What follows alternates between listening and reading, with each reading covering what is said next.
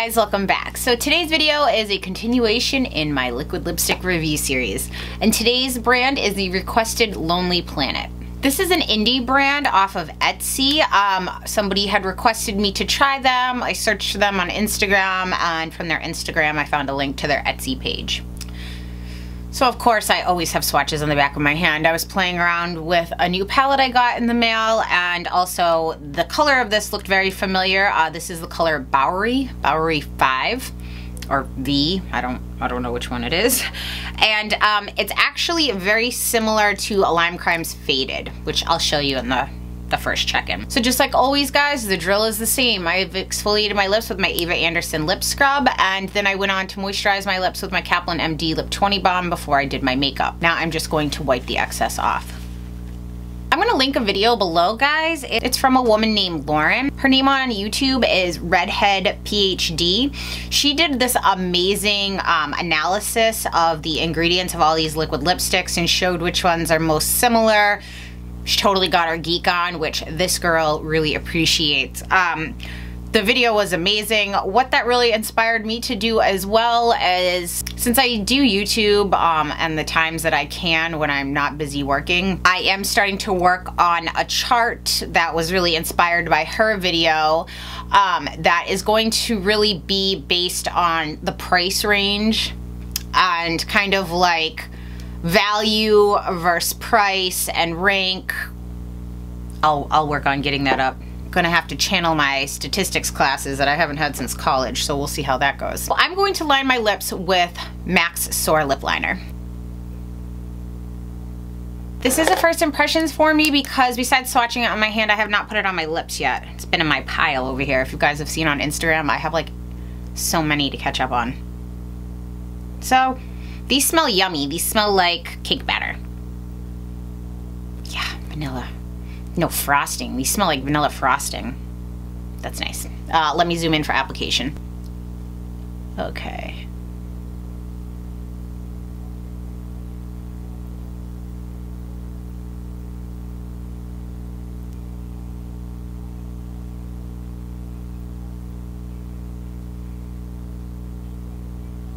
So this went on very nice. Very smooth, a very thin formula. I'm trying to think of what I would compare this to. Formula very much reminds me of a Stila Stay All Day, except a little thinner. It's not quite as moussey and thick as the Stila. See, it didn't go on streaky.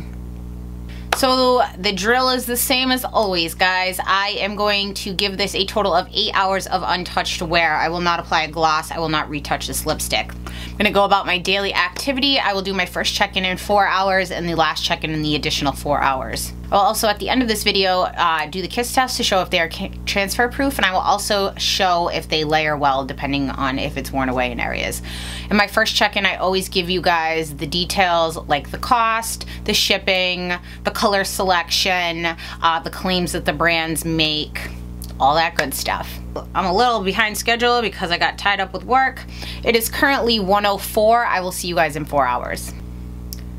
Hey guys, so it's 5:40. It's a little more than 4 hours after initial application.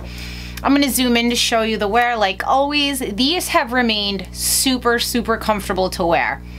They're not drying in the least bit. They're not cracking. It's not flaking. I'll zoom in to show you the wear, but first let me tell you what I ate.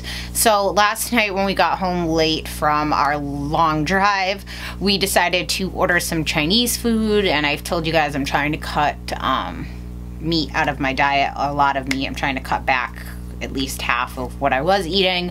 And so I got these like drunken vegetables, it's called. It just had like snap peas in there, water chestnuts, celery, carrots, peppers, all these different veggies, water chestnuts. I don't know if I just said that, but it had some kind of, it cooks it in some kind of Chinese wine sauce of some kind. It was really good, but I heated that up and I had that for lunch. I've been drinking water, but with a straw. I have a long straw for this, but the cat just took it, so it's not there anymore. And that's it. So my lips weren't on anything besides a fork, but there was some sauce on those. Let me show you.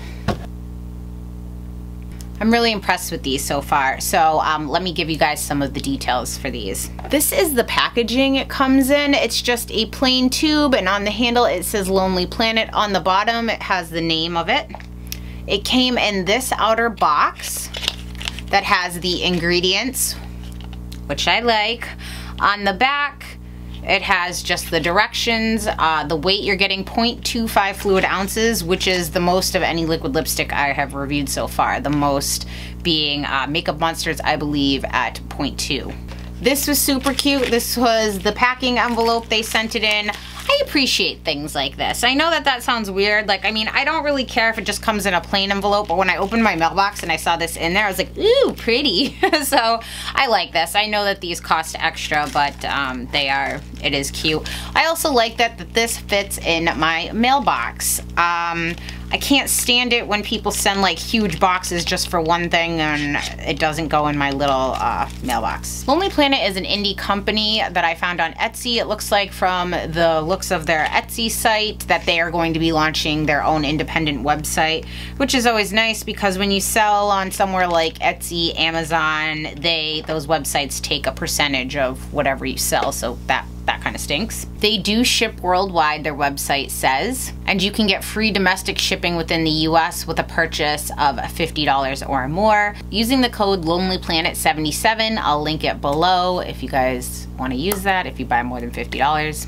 Below, as always guys, the lipstick I will link below, as well as their Instagram page, so you can check out all of the other really beautiful colors that they have. Currently, from what I gather from their website, they are available in 16 shades, 15 that are regularly priced at $15, and then they just recently came out with this beautiful metallic one that's the one I actually wanted to get, but I figure let me try the everyday colors because sometimes metallics can be tricky. The one metallic one is called Chatterbox, and that is available for $17. I'll post a picture of the available shades somewhere around here. They have mostly browns, pinky, mauves, and then a red. These ship out of Orange County, California, which is down in the LA area. I ordered this on 10/14. On 10/17, I got a notification that it had shipped, and on 10/24, it was delivered in my mailbox by the USPS. Shipping on these was completely reasonable. It was $2.54. So with tax, shipping, and this product, the total came to $18.74. On their webpage, it does say that they ship on Monday, Wednesdays, and Fridays. All sales are final, which is completely understandable because when an indie company has to take a bunch of reviews because someone opened it up and thought, oh, you know what, I already have a color like this, let me send it back to you. That's not very cool, so all sales final. These are handmade and vegan and cruelty-free, which is awesome. On my receipt, and later it was emailed as well, it looks like you got a coupon code, and this one said get free shipping on your next order of $15 or more with this coupon code. Mine expired on October 31st, so I'm guessing it's only good until the end of the month that you ordered. To touch on the ingredients on here, they have some stuff that is meant for spreadability, some thickeners, some emulsifiers, some emollients, some absorbents, pigments, which is the mica. They have synthetic vitamin E, which is this DL alpha. I'll link it below. And then they have some skin conditioners, glycerin, and then flavor. So nothing in here that would cause any concern for me to put on my lips or face. That's pretty much all I have to say about these right now, guys. So I will see you guys in another 4 hours. Hey guys, it's 9:15. It's 8 hours after initial application of this lipstick. I'm going to zoom in to show you the wear. For dinner, I had pesto bow tie pastas. These have held up amazing. I'm very happy with these. They've remained super comfortable. Getting a little discolored on this inside rim. I'll show you when I zoom in to show you the wear. I have been drinking water. I can't find where the cat put the straw. I think it's under the couch or something, and I'm not putting that back in. Let me zoom in to show you the wear. See in there a little bit, it's starting to peel. Hardly anything though, given what I've eaten and drank.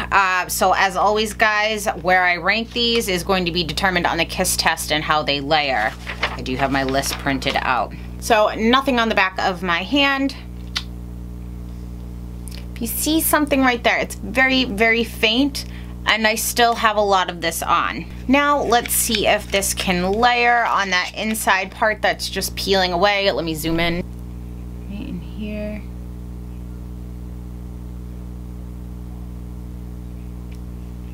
Not bad. You can see a few flakes on the inside part where it just had started to rub away. These are gonna rank pretty high for me, mostly because, first of all, the level of comfort of these has been amazing. It's like I've completely forgot I even had it on all day, which is amazing because typically with liquid matte lipsticks, it's right there in the name, they're matte, they're very drying.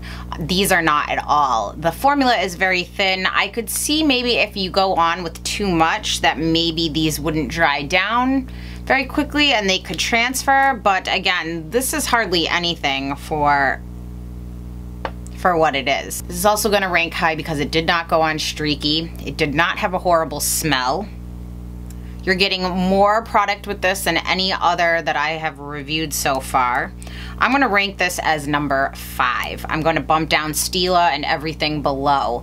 These are on par with Stila when it comes to the kind of creamy formula of these.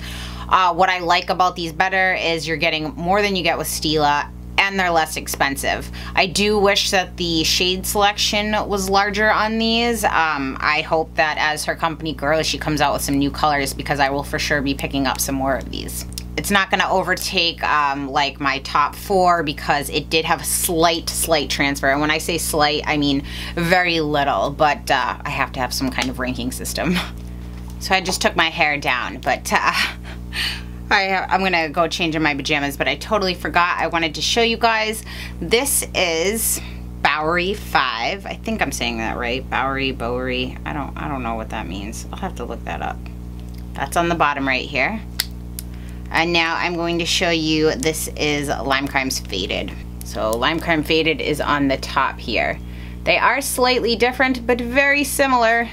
So if you guys always wanted to get faded and you have a problem with the company, or you don't want to spend the $20, or you want more than double the product, this Bowery 5 is a great option. If you guys have any questions or comments or concerns, please leave them in the comment section down below. Thank you guys so much for tuning in, and I will see you next time. Bye.